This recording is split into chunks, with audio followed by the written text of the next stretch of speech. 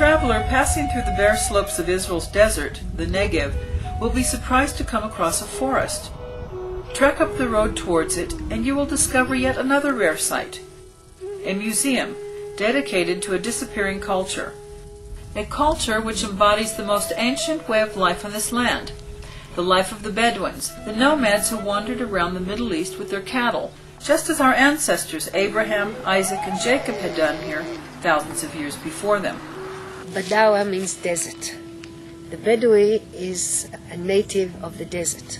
He lived in the desert, and his customs are an outcome of life in the desert.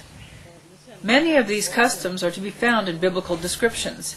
The open tent, always ready to welcome a passerby or a guest and take care of his needs, as described in Genesis chapter 18, verses 1 to 5. And the Lord appeared unto Abraham in the plains of Mamre, and he sat in the tent door in the heat of the day. And he said, Pass not away, I pray thee, from thy servant. Let a little water be fetched, and wash your feet, and I will fetch a morsel of bread, and comfort ye your hearts.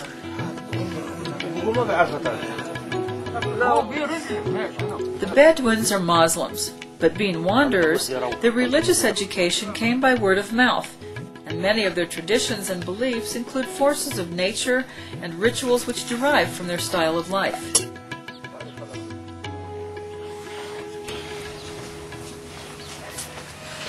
الله أكبر الله أكبر أعوذ برسول الله الله أكبر السلام عليكم ورحمة الله السلام عليكم ورحمة الله الله أكبر بسم الله الرحمن الرحيم. A separate living area for men and women is still strictly preserved among the desert inhabitants and also bears resemblance to biblical times, as we read in verse 10 of Genesis chapter 18. And Sarah heard it in the tent door, which was behind him. But this does not apply to all Bedouin women today.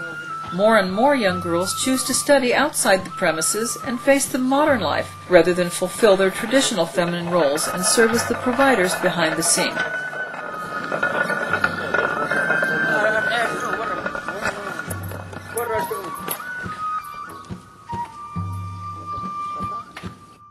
The Bedouin woman was also the one who did the weaving, while sitting at a simple loom and making colorful carpets, as can be seen in the museum's display. Red is the preferred color here. Today, in the 21st century, it's quite impossible to find women who weave material out of goat's hair in this area. Even in Jordan, most of them don't live in tents anymore, and it's very hard to find. The Bedouin culture seems simple on the surface, but has many hidden layers that the museum tries to uncover. We asked Uda, the museum's Bedouin guide, to let us in on a few more of their traditional codes and ways of life. The main tent itself is also divided into two parts, one for the men and the other for the women. The women's part is called mahram, which means band to male strangers. When I come to a Bedouin family, I don't pass in front of the women's section. I'll go all the way around, stand outside and cough in order to make noise. On hearing that, the women pass to the other side, and only then I can let myself in. This part is destined to men only, and is called the wal, meaning to discuss, to talk, to host. An entering guest will receive 3 cups of coffee. If I pour my guest just a little, 3 times in a row, it means he is welcome.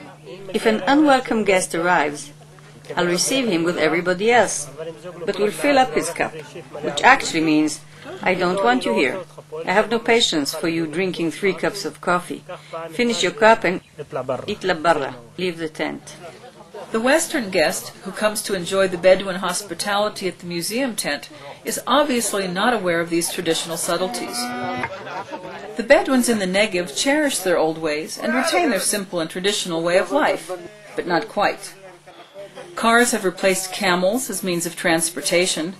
Generators provide electricity where there is none. Refrigerators and running water replace wells, and cell phones supply a quick and modern means of communication. But the most noticeable change of all marks the Negev landscape. The tent is not the only living space on the now permanent premises. Tin huts are gradually replacing the thick black cloth, which was a typical feature of the desert view. The Bedouins, who circled the Middle East throughout the year, are nomads no longer.